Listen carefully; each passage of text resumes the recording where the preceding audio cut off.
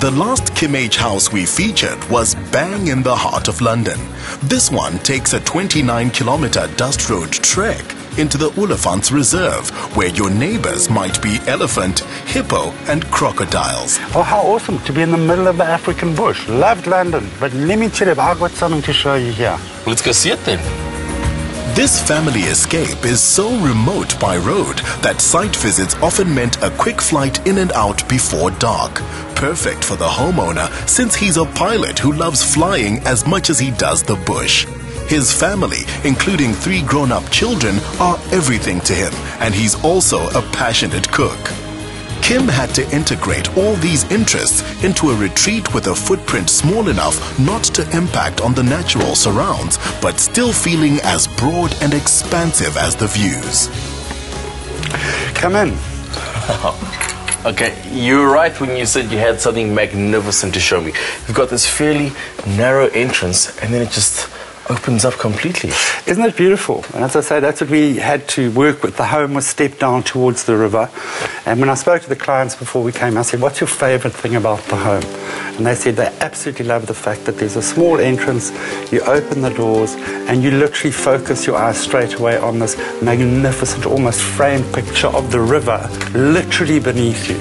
And classic Kim H, you've got a fun element with this hippo behind me.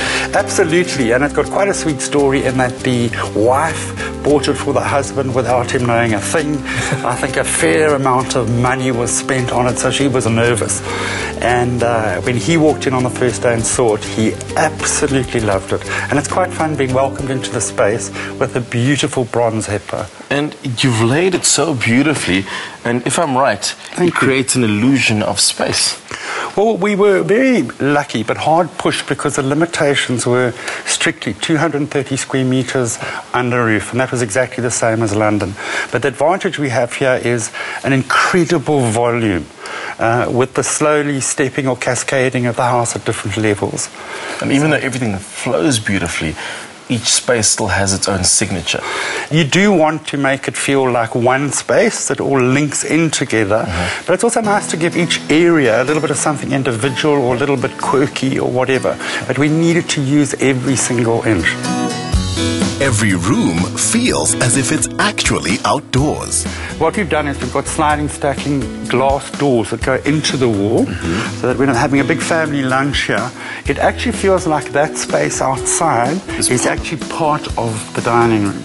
And how about this interesting table? It's got collective nouns on it, am I right? It has indeed. We wanted a rough finish to the table, but again, a little element of fun, a little bit of something different.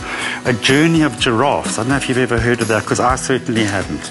I would have never known that. A surfeit of skunks. A surfeit.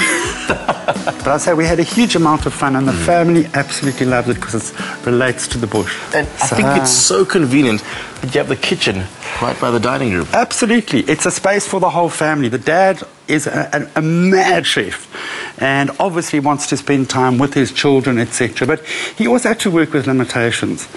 From the point of view that, from a green point of view, the reserve is very strict about what you can have and what you can't have, how much electricity you can use. The geysers are solar.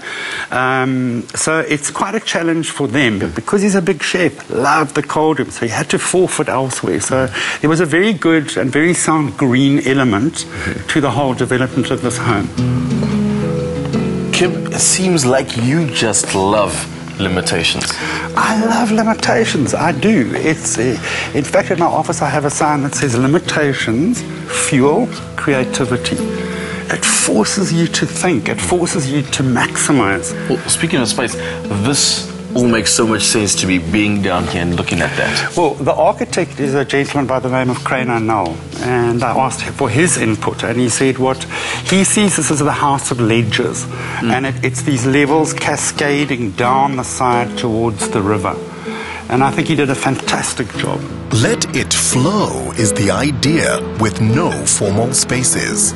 When it comes to a house in the bush, people can tend to go too stereotypical African bush. Yes, I agree with you. I think a lot of people go, because it's in the bush, it must be very bush-like.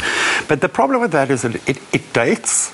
So you're spending a lot of money, and it's got a write-off sort of period. And secondly, I think as the owners of the home as well, if you walk in here every time a coconut and it's over-bushed, I think you'll get sick and tired of it. So you bring in elements of it very subtly and combine it with other stylish naturals. We also brought in a little bit of colour, but no bright colours. Bright colours date as well. The touches of acid green add that vibrancy in a subtle, understated way, as do the dining room chairs in burnt orange. Which is your favorite part of this home? Singularly and undoubtedly, it is this bar type area, not a traditional bar type area, which I don't generally like. But what we've done is we've created out of natural wood a very solid base, beautiful solid counter. And the family, as much as their dad's cooking and this, that, the next thing, they often congregate here. And they can have a good couple of drinks, they can play cards, they can eat here sometimes. And the beauty of it is its proximity to the outside, with these beautiful doors wide open, and you can hear the babble of the river in the background.